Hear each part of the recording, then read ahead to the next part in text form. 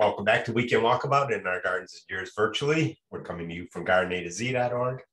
We're talking about pruning overgrown plants this week, and we're in chapter 2 now, needled evergreens. I'm Janet McConovich. I'm Stephen Nicola. We're writers and professional gardeners, and we're writing because as professional gardeners, we've learned so much from so many people sharing information with us that we want to keep that communication going.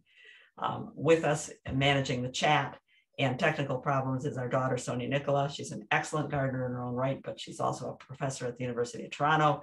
She's been virtual teaching and helping her colleagues virtual teach for a couple of years. So if you've got a technical problem, put it into the chat.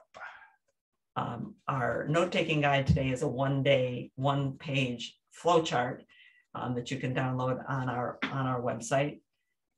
There is a link in the chat if you haven't downloaded it already, or you can go to our webinar guides under the audience materials tab and find it. So we're moving now into the bottom portion of the flowchart, evergreen or deciduous. When we get down to evergreen, we threw the broadleaf ones up with the deciduous. Broadleaf evergreens, like the boxwoods and the rhododendrons, they're right up there with the deciduous. They're just all handled the same way. But if it's a needled evergreen, we're going to handle it differently. Needled evergreen, we showed you at the beginning of the first session. PJ Fax, PJFACS, pine, pine, juniper, fir, arborvitae, cypress, false cypress, and spruce. Those guys, we're down here now. And the first thing we do with them when they're overgrown is cut out what's weak, whether it's new or old, cut out the weak wood. Weak and dead. We've only strong stuff that has needles on it. So people do this to mugo pines. First thing we're going to do is take out all the dead and weak stuff. Just get it out of there. Just get it out and move it all the way back to a side branch that has green needles. Take weak wood back to where there's green. There must be green on these. On the PJ Fax, there must be some green. Yeah, spruce, pine, all of these things that are the needled evergreens. Now it's growing back. Now we can fine tune. So that spot that was weak and so browned out, I'm still thinning back. Can you see the little bit of green in there? Hey, yes, if I can get some light to those guys, they can be side branches again. But if there's no green back there, take the whole branch out. If there's no green, we can't stress this enough on these plants, they won't come. Right, needled evergreens, take the branch out. And see it's closing up, that's fine.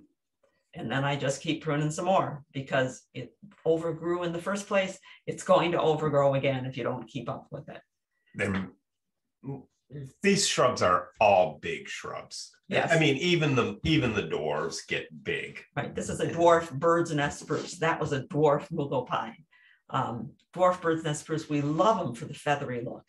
And we cut them back all the time, back to side branches with needles on them to keep them looking this way, because although they're dwarf in height, they are enormous spreaders. Wide. Yeah, they really keep They'll going. Double their width. This one got wide in our friend's garden. And it kept going that way. Yeah, and she was shearing it because that's what you do, right? You just shear your shrubs back.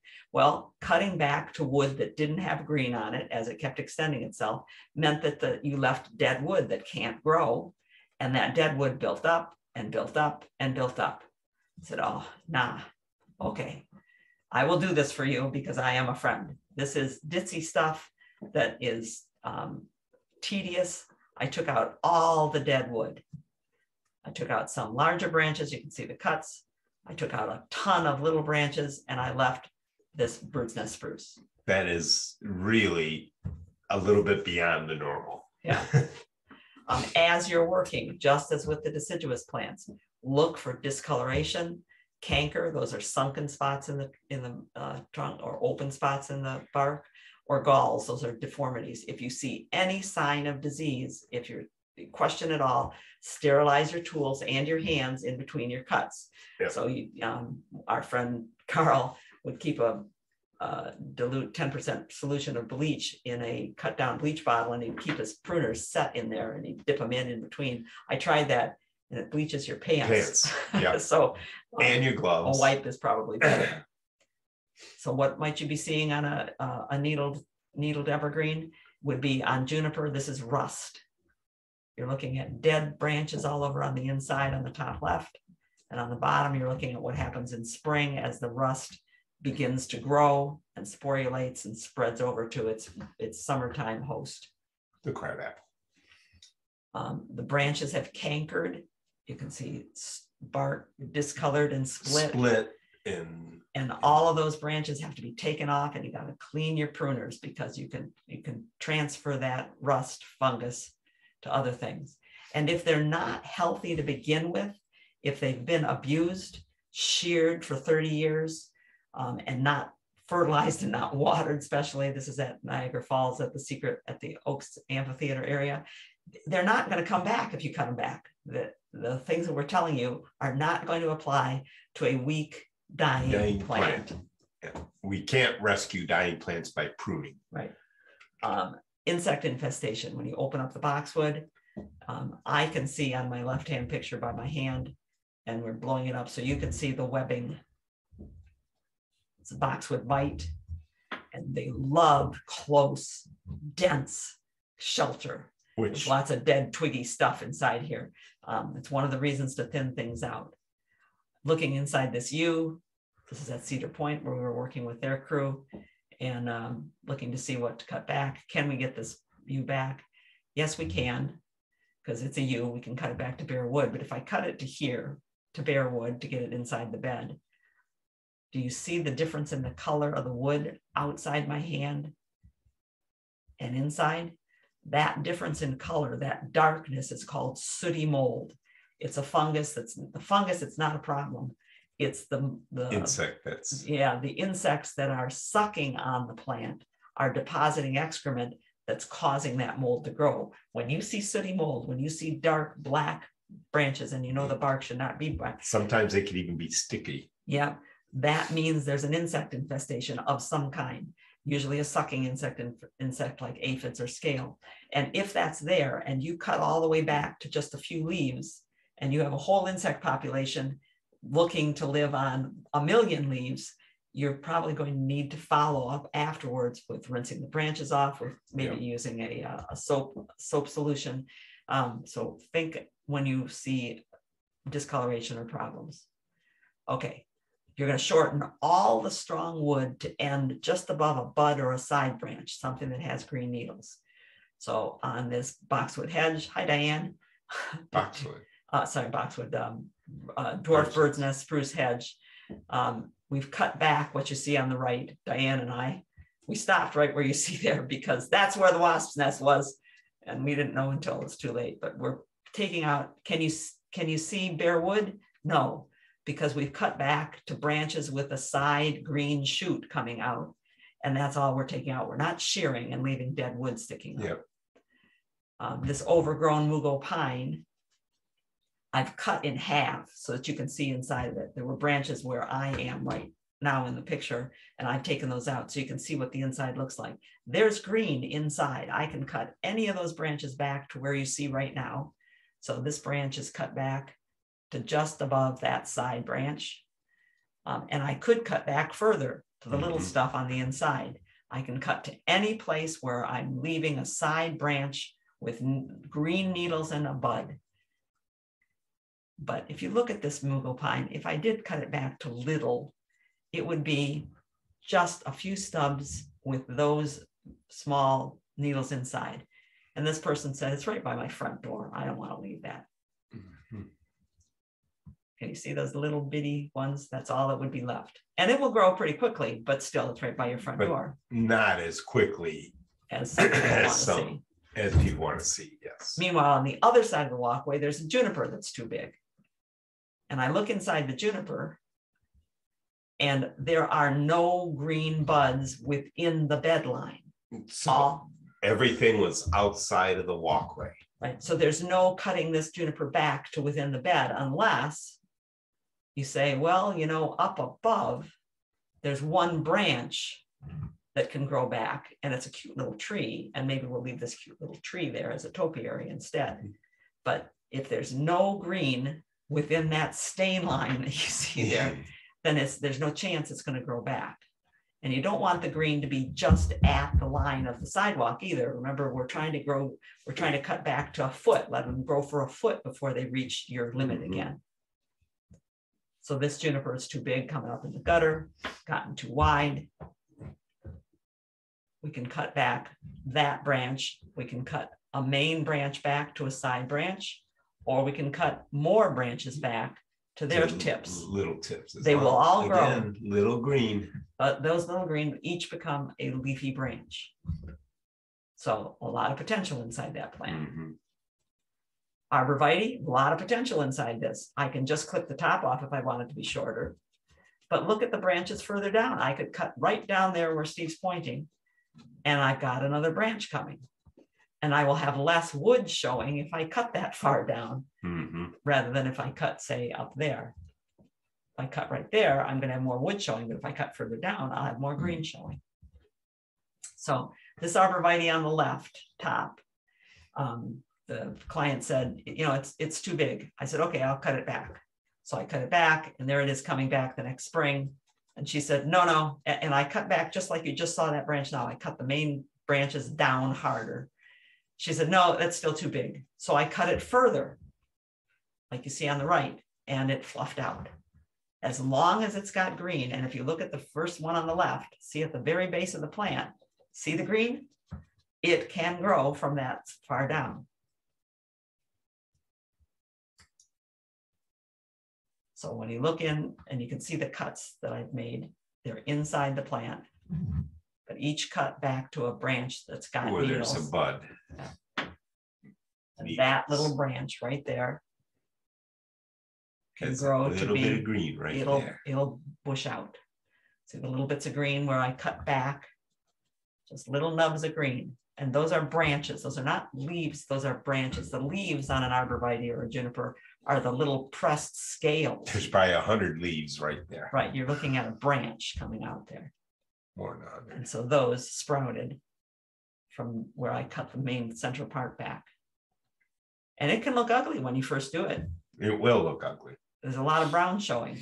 A lot of times when there's a lot of brown, I just start removing some of the dead wood and some of the thinner wood to just remove the preponderance of brown. Yep. But look at what's going on there. Do you see the little tiny green bud at the top blue arrow?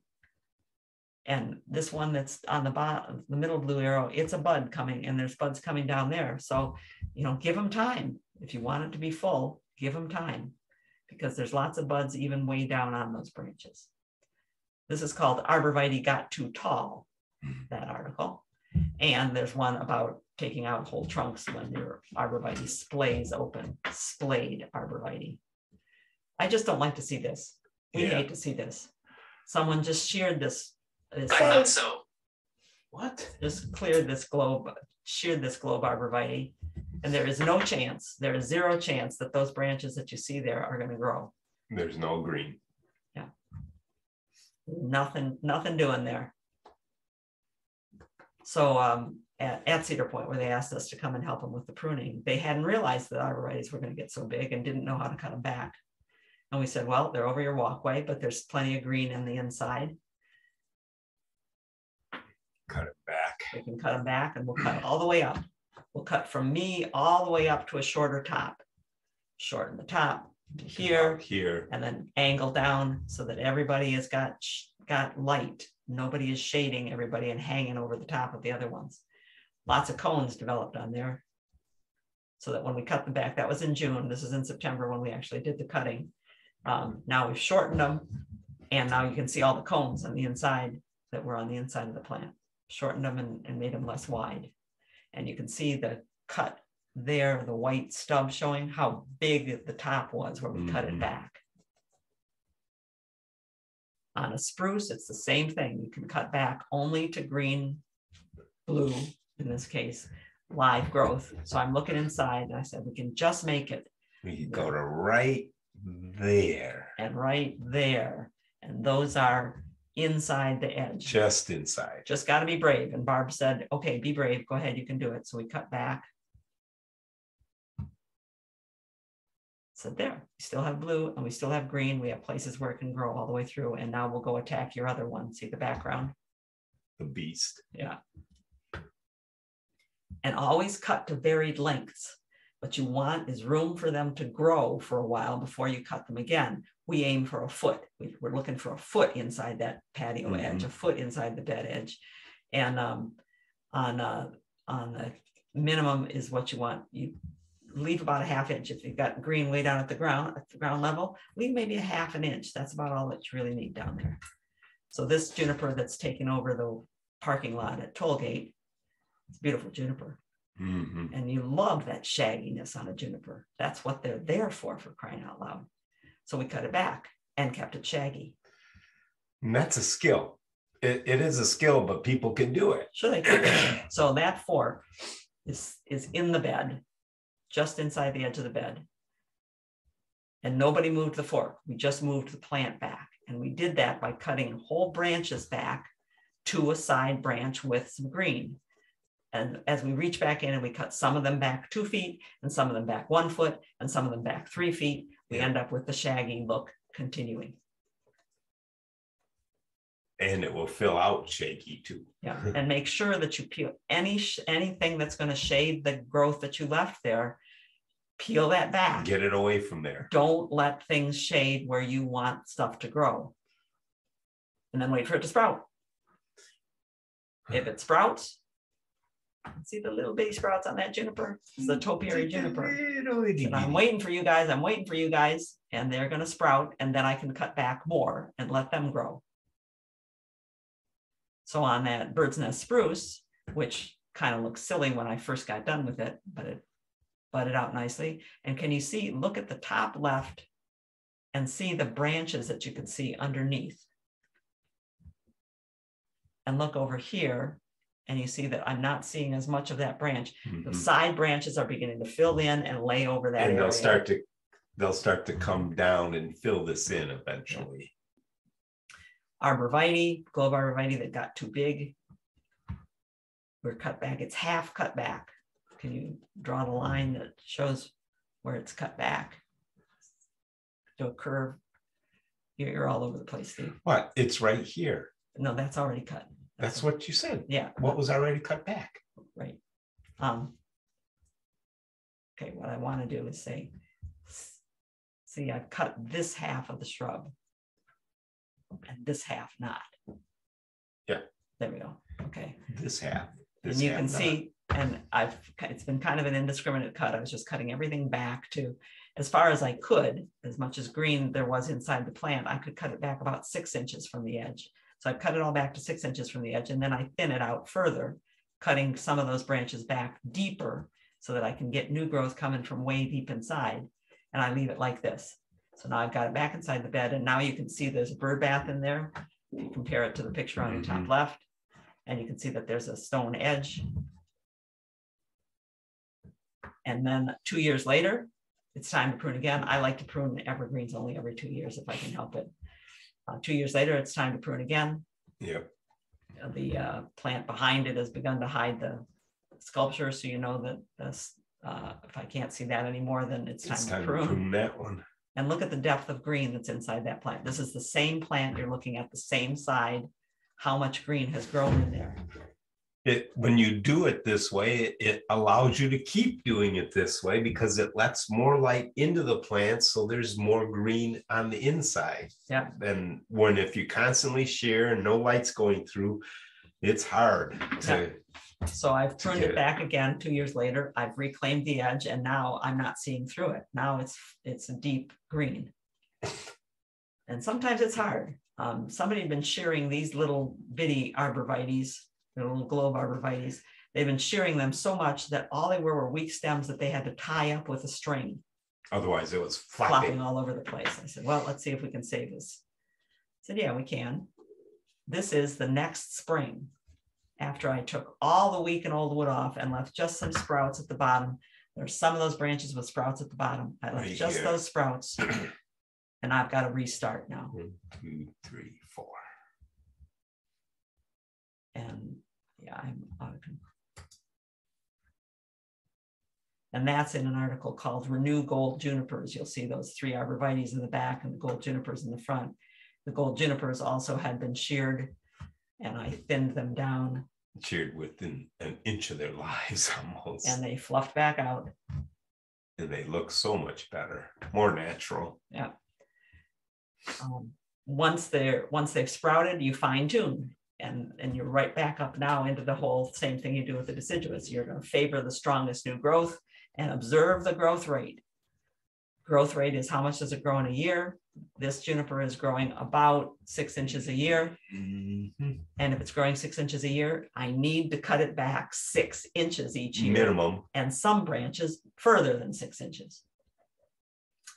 Juniper, we're going to fine tune, cut it back in August one year.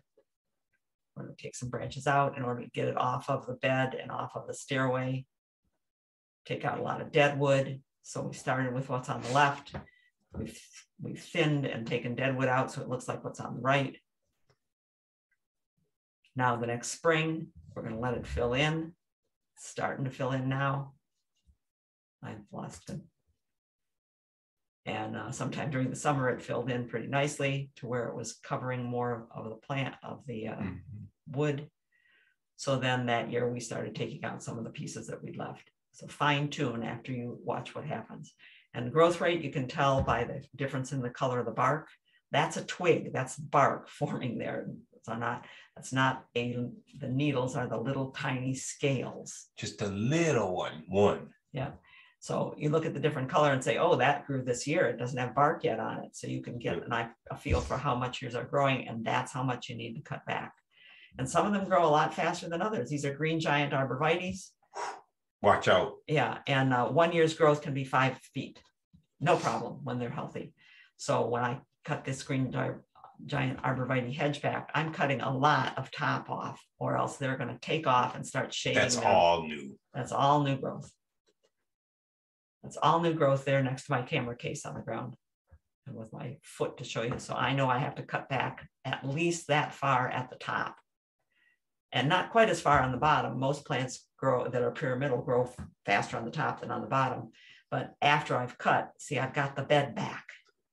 See that? Now you don't have to brush. You get to drive your car off the road and not hit the, not hit the bridge before you were hitting it while you were on the road. And it might not, in fact, if it looks like you haven't done anything, you've done a good job. So if you look at this picture, you have to look at the yellow arrow and the trunk of the tree behind it to see how much has been cut off. It's still a fluffy hedge, but it's been cut way down and way in.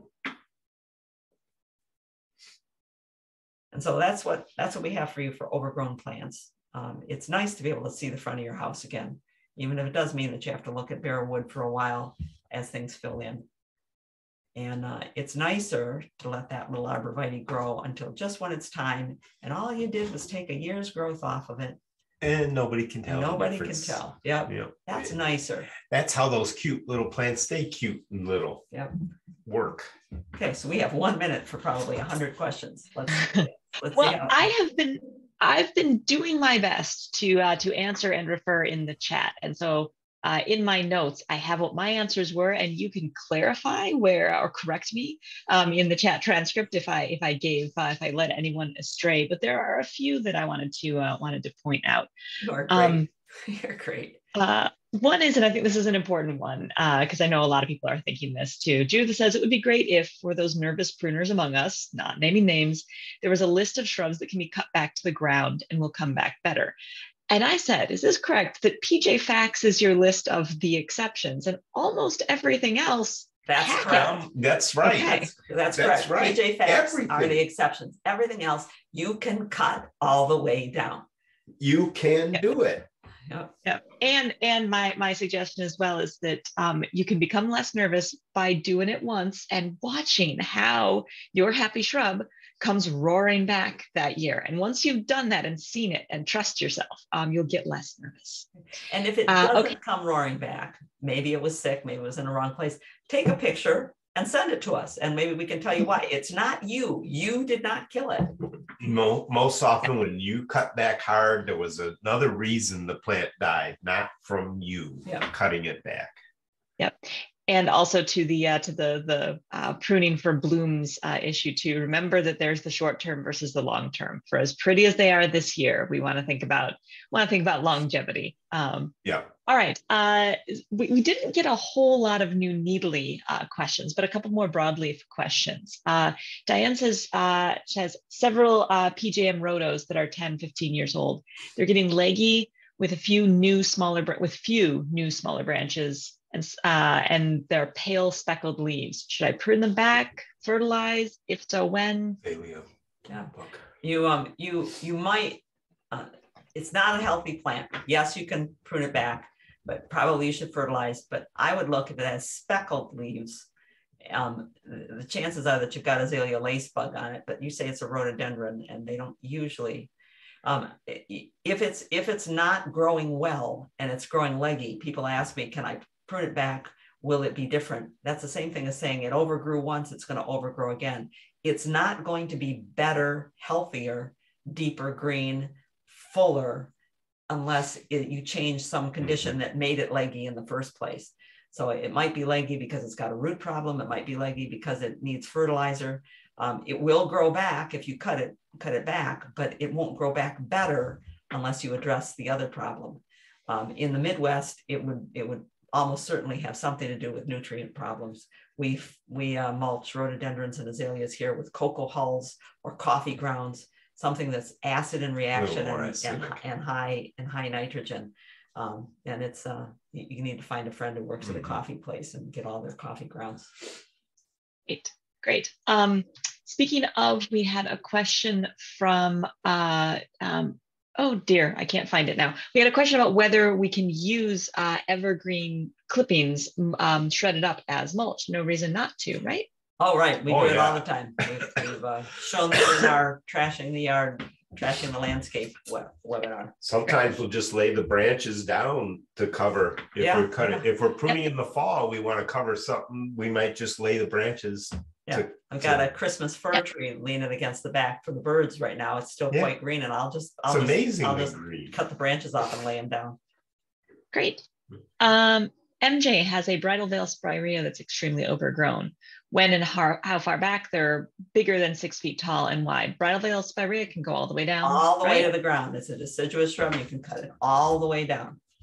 Yep. And then the next that comes up is the suckering question. Elizabeth, will the dwarf spirea sucker if I cut it to the ground? Maria, do you have to dig the suckers? Can you cut them at soil level? Janet, how do you remove suckers?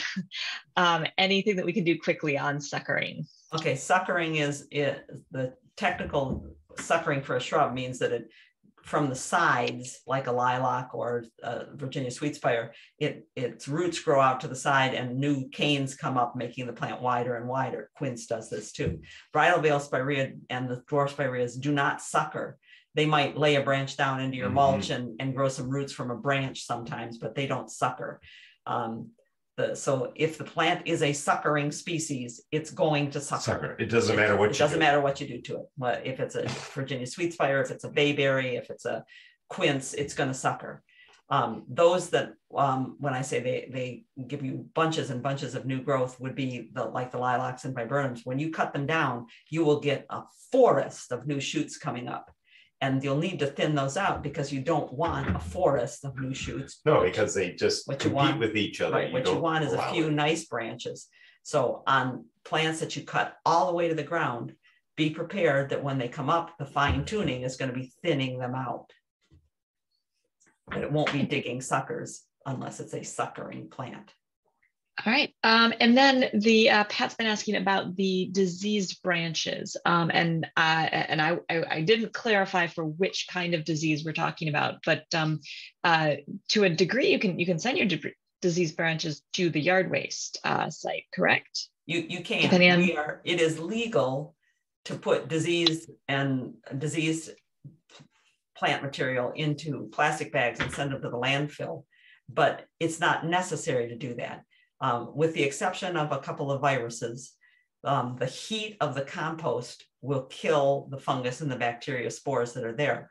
And almost all the city yard waste that we know goes It's to hot. farms that are, it's incredible how well they compost it. The hot They compost keep they're them doing turned now. because they need to turn that stuff over, as in get rid of it quickly. So they heat it up, they let it heat up, they keep the piles turned, they turn it into compost pretty quickly. So and they make a good product. So yes, I think it's safe to send those there.